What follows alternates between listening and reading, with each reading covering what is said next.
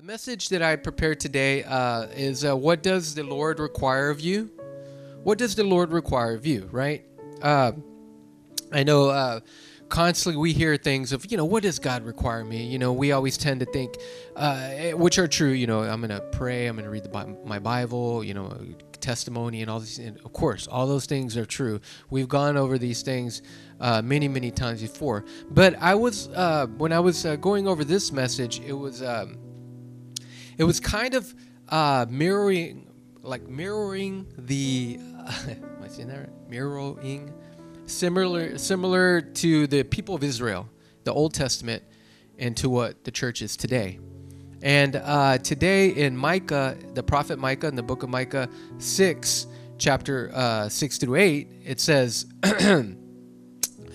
"With what shall I come before the Lord to honor him and bow myself before God on high? Shall I come before him with burnt offerings, with yearly calves? Will the Lord be delighted with thousands of rams or 10,000 rivers of oil? Shall I present my firstborn for my acts of rebellion, the fruit of my body for the sin of my soul?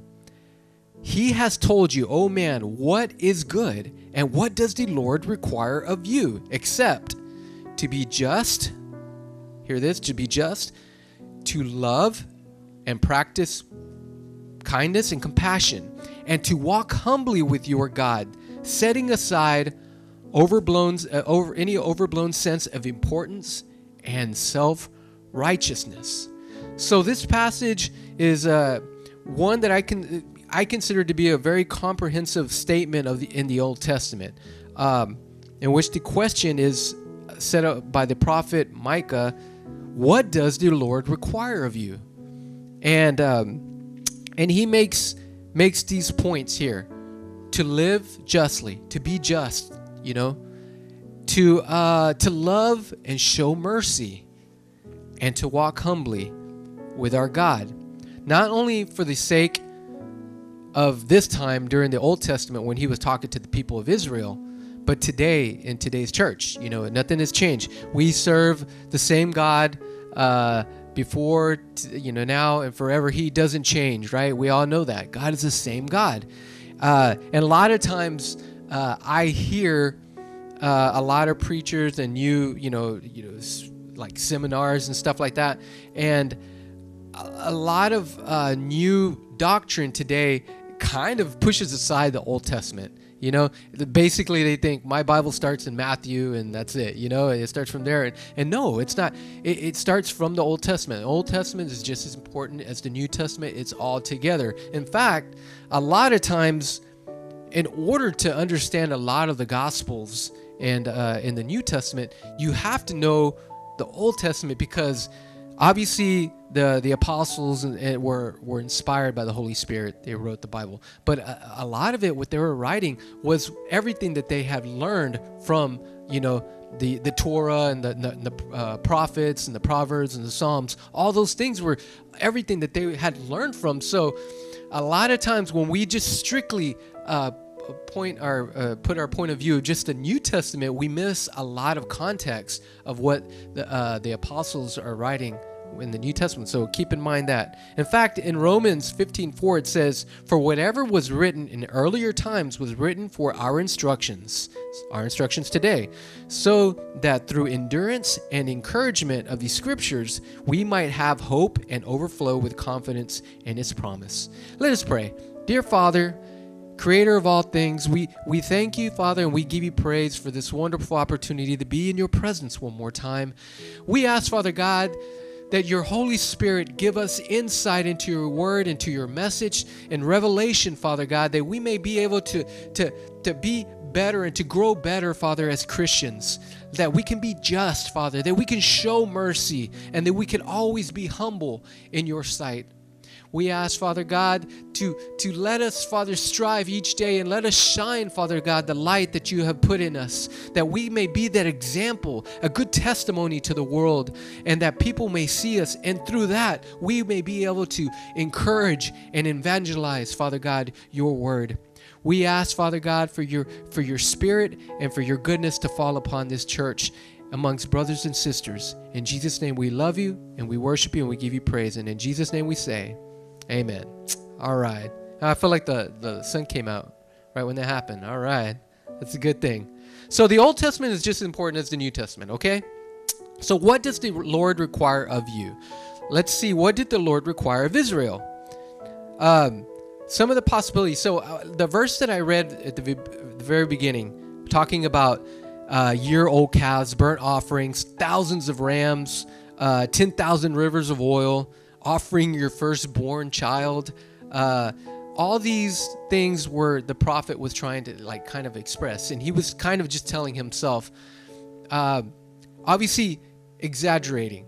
Obviously, he's not going to give thousands of rivers of oil because in the Old Testament, before of course Christ was the ultimate sacrifice, people did have to do these things. They gave sacrifices for their sins, for their rebellion, and it was more of a way of covering their sins.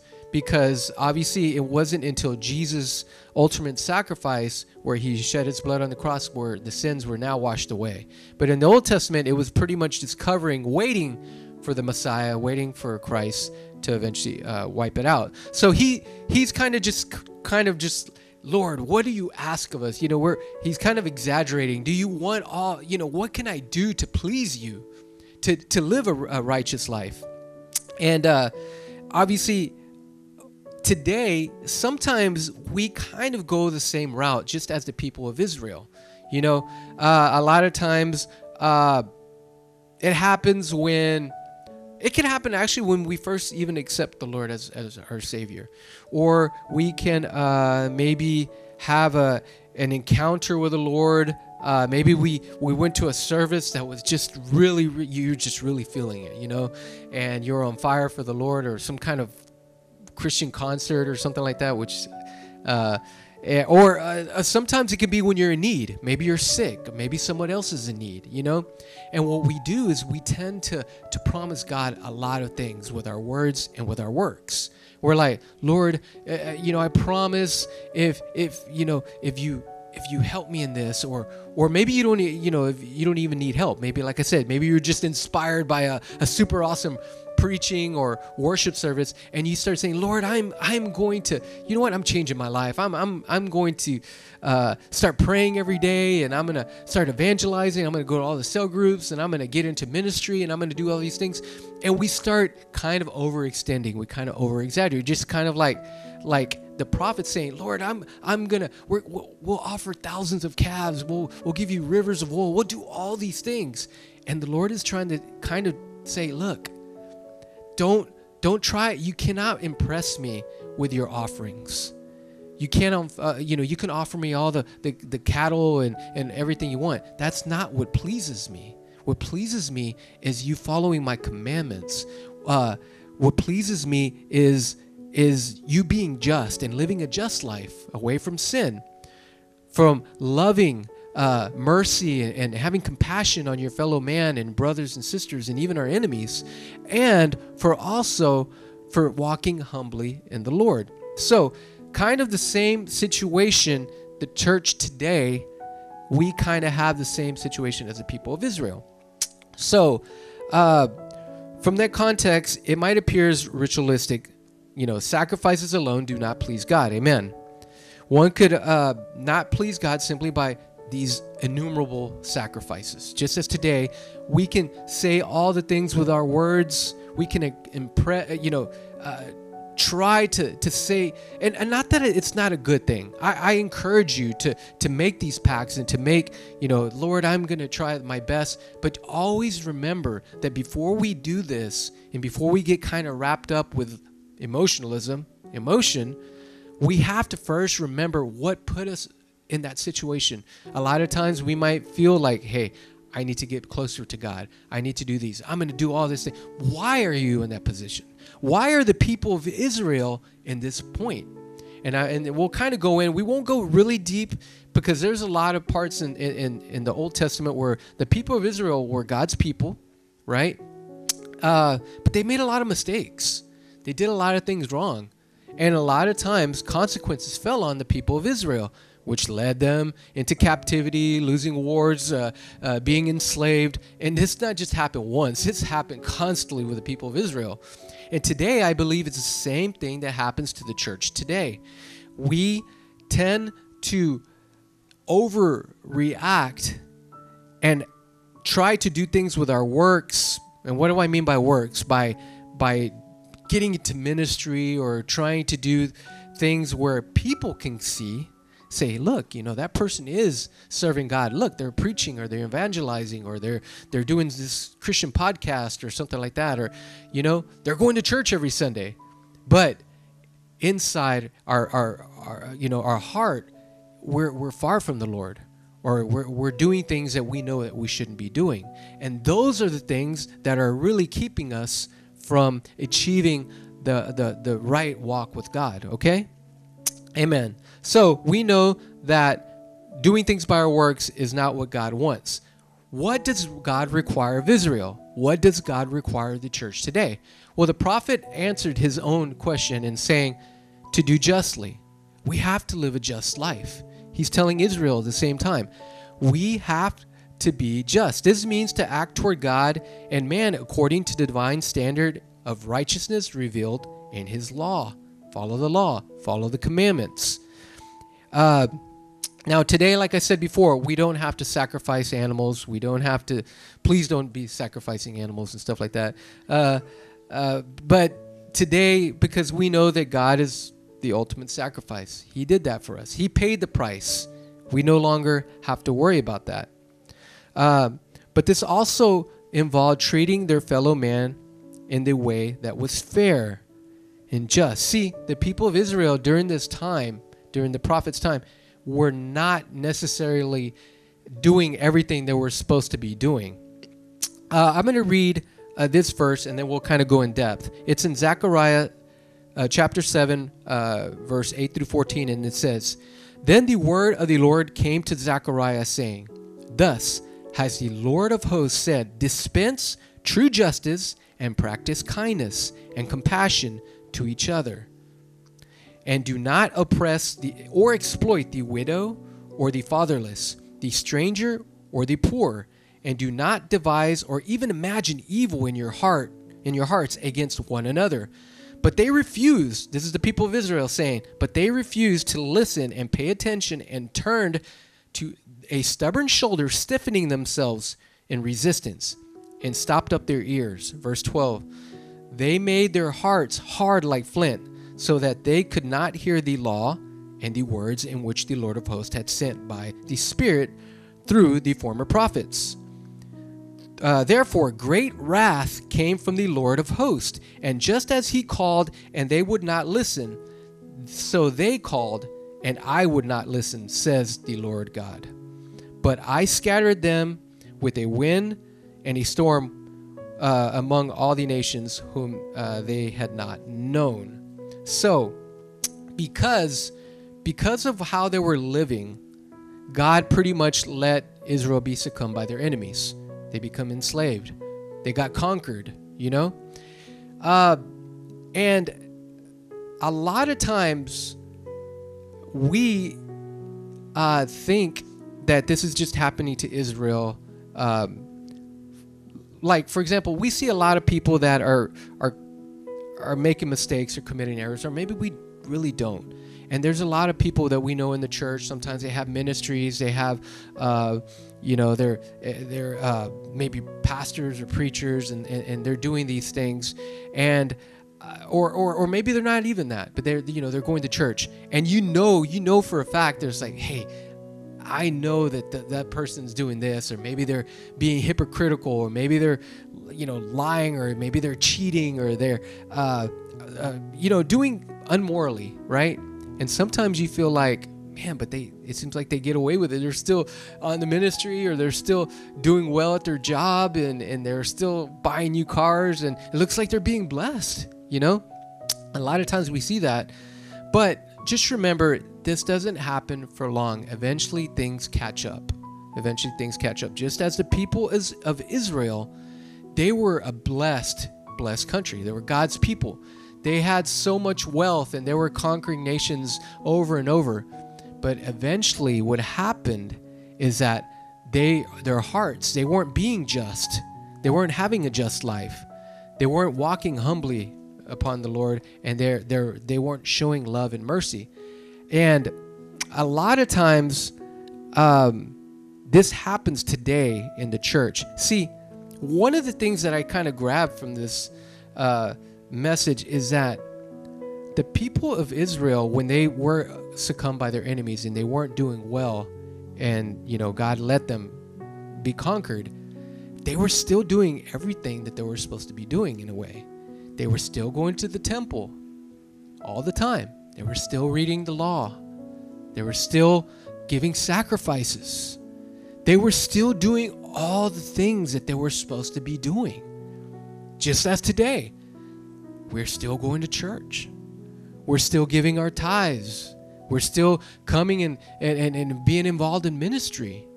We're still doing all the things, if you want to say right on paper.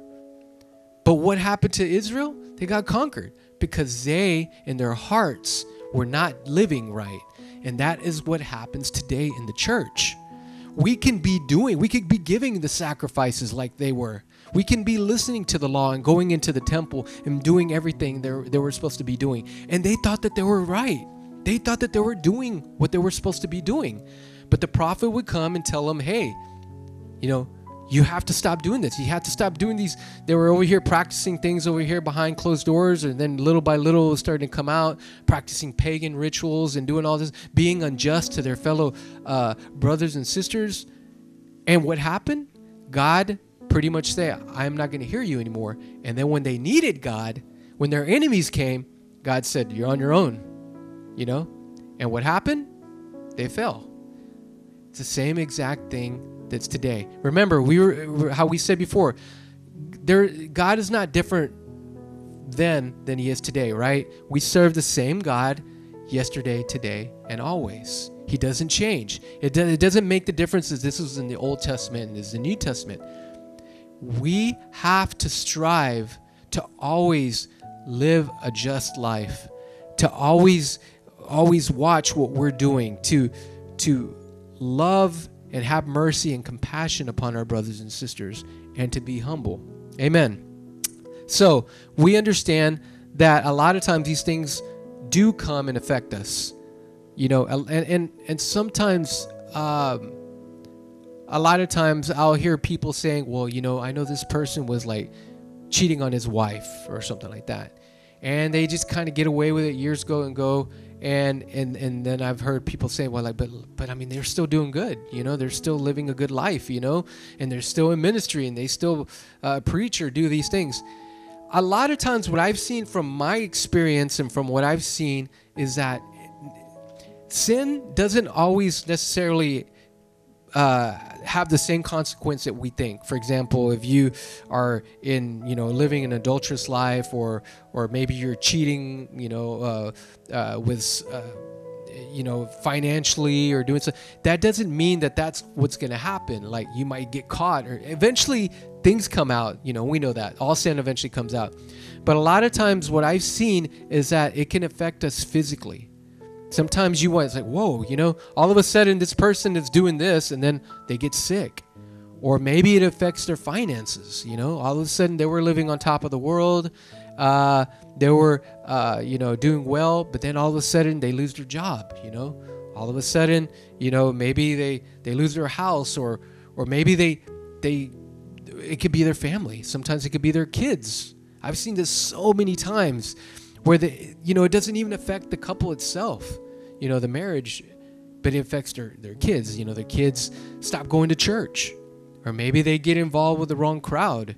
And then all of a sudden, it's because everything has a consequence.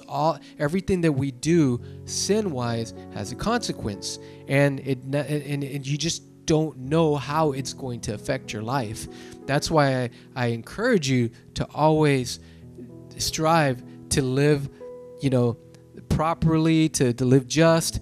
Always, I reiterate, picking up and carrying your cross each day. Not just one time, not just on Sundays, but every day. You pick up your cross, carry it every day. Because every day we have to strive. Every day we have to work in our life as Christians. I always heard it is not a race, but it's more of a marathon, right? It's not who finishes first, but as long as we make it to the finish line. Amen. Okay, so God wants us to be just and live a just life, just like he was telling the people of Israel. He also said to love mercy. Now, this means to show compassion toward man, not only to treat others fairly, but to show mercy when mistreated. One reason they were to love mercy was because God himself, obviously, delights in mercy. Sometimes I feel like, thank goodness God is who he is, and he's not like us. In Micah also, it says in chapter 7, it says, who is a God like you, who forgives wickedness and passes over rebellious acts of the remnant of his possession. He does not restrain his anger forever, because he constantly delights in mercy and loving kindness. So thank God, right? Thank goodness that we serve a merciful God, a loving God, because if he's like us, even though sometimes we'll get angry and we have things toward people and we're like, okay, I forgive them and stuff, but you never totally forget, right? You always have that little chip on your shoulder, and stuff like that. But God is not like that. God is a merciful God. Okay. So as tough as it might seem sometimes, we always have to strive mercy and to those who are constantly making mistakes or even attacking us and persecuting us.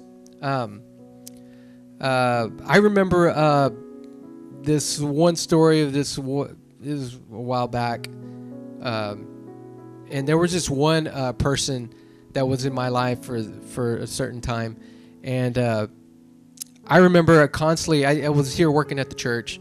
I was when I first started, and or a little after, and I remember he would come every once in a while. It was I guess a friend of mine, and but he would constantly argue with me and constantly talk about how what I believed was false, and that a lot of the things that we did was hypocritical and this and that.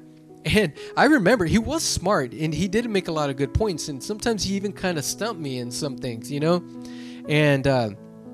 he was, very kind of arrogant, and he would ridicule me and stuff like that. But for some reason during that time in my life, God just gave me, without me even knowing, compassion. Like, I never really went strong on him. I told him, no, this is how it is, and this is what we believe. And I was usually really nice with him. In fact, I would even take him to eat sometimes, and we would argue there too. Or he would argue with me, and I would just, kind of take it. And he would, say things about me or say things about the family or this and that. And, kind of sometimes playing around, but, kind of that, nudge, where I knew that he's serious about this. And, but I remember, I would even occasionally pray for him. Not only would I take him to eat, I would actually even pray for him sometimes and say, Lord, I ask for this person to see what's true, what I believe, to see you for what you are, that you are a loving God. And now I know that you probably have. I don't know if anyone has experienced this in your life. Like, there's been people that tell you what you believe is wrong, or why do you keep going to church, or why do y'all do that, or and sometimes it might make you feel bad, and you kind of want to just like retaliate against them. And what I encourage you to do is not necessarily go strong and try to go at them and super aggressive, but take compassion, have mercy on them, because they are lost, and just as we were lost, God had compassion and mercy on us and gave us that opportunity to find him. So I do think that the right approach is, listen to them, pray for them, talk to them. And one of the things that I saw was eventually, yes, it does come a point where I remember in my life with this person, I had to eventually kind of just start separating myself from them, because there comes a point where if you hang around with them too much, they eventually are going to have an effect on you, right? And that's not good either. So eventually, I had to kind of push him away. I still prayed for him every once in a while, but you obviously, there has to become a point too where you say, okay, enough is enough.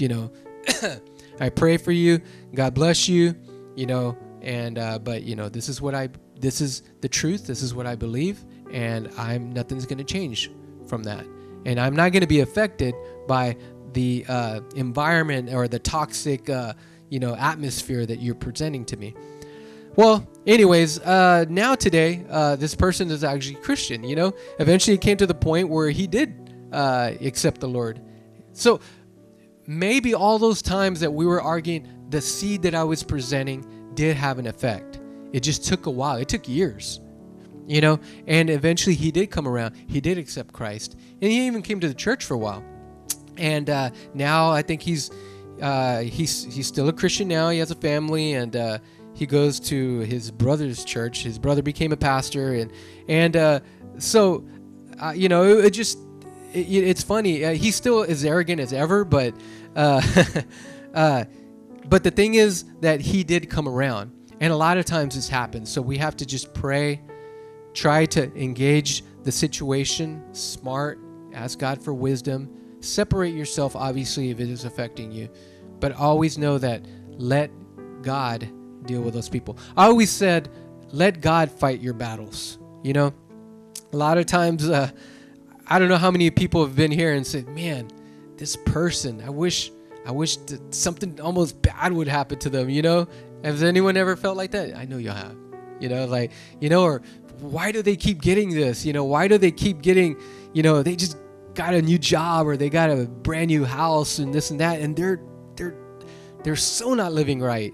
And they do go to church, but they're not living right, so that makes it worse because they're Christians and they're just being hypocritical, And but what I've kind of learned, and it's something that I have to struggle even with today, we have to put ourselves back and say, you know what, Lord, you are in control, and you fight the battle. This is a fight with you, Father, and that person, not with me. I'm going to keep doing what you want me to do. I'm going to live my life right, and I'm going to take all that anger and all that, separate myself from those people, but have compassion and have love and wish the best for them. Maybe even pray for them, and then you'll never know. God works in miracle. God can work miracles sometimes, even when you think it's impossible. Amen. Everyone here? God bless you. All right. Okay, so God said to live just, have a just life, to love mercy and have compassion. He also said to walk humbly in God. Now, this involves living in humble and submissive obedience to his desired will. It can only happen when we recognize the absolute holiness and righteousness of God. It is in his humble of heart and spirit that greatly pleases God. In Isaiah 66, 1-2, it says, "This is what the Lord says.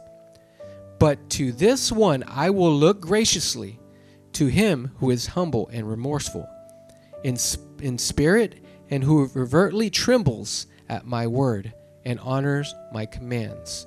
So one thing that I will always stress is that we have to live a humble life.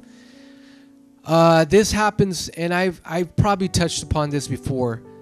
This happens so much to us as Christians, especially the more that we've become involved in church, the more that we probably get ministry, maybe even a position. Like maybe all of a sudden, you're in charge of this cell group, or you're in charge of the youth ministry, or you're in charge of the praise and worship team, or you are in charge of the cameras or something. God gives you a position. Maybe you're starting to preach. Maybe you're starting to evangelize. Maybe so many different things that happen. Always remember that it is so easy for us as humans to start thinking ourselves that it's our talents and it's our abilities that are putting us in that. And no. Now, I know that a lot of people are capable of doing these things. You know, we see it in the world all the time that people are capable of doing a lot of things and achieving a lot of things and being awesome leaders and stuff like that. But that's not what pleases God. What pleases God is in your heart. You don't have to be the most awesomest singer to please God, as long as you do that with your heart and you do worship. You don't have to be an awesome preacher and be preaching to tens of thousands of people, as long as you do it with your heart. Because a lot of times people get put in that situation and things kind of start falling apart in their life, you know, because it is a lot of a position sometimes for we as humans to overtake, you know, because we have to always strive to be humble. God loves a humble heart. King David, king of Israel, most powerful person at the time, was the personification sometimes of being humble.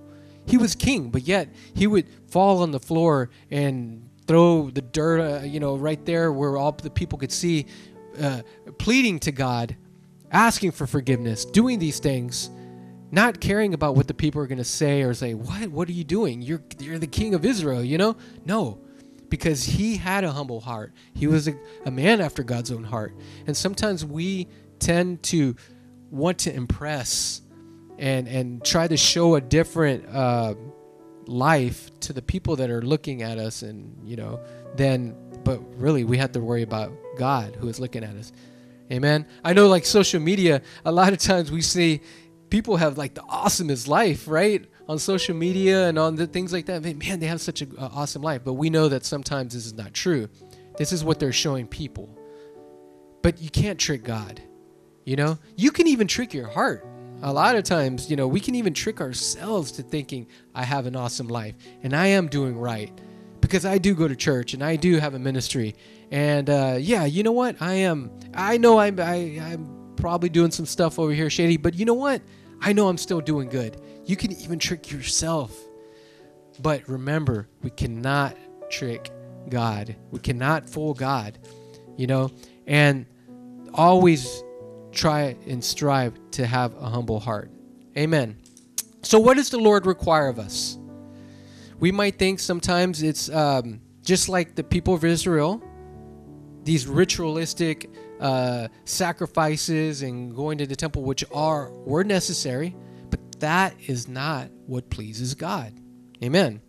So today, what does God require of you? Maybe attending church, maybe evangelizing, or being in the worship team, giving your tithes. All these things are awesome and definitely are necessary. I believe that going to church is very necessary. It helps us gather together in brothers and sisters and fellowship and together in the body of Christ. We grow spiritually. But that is not what determines what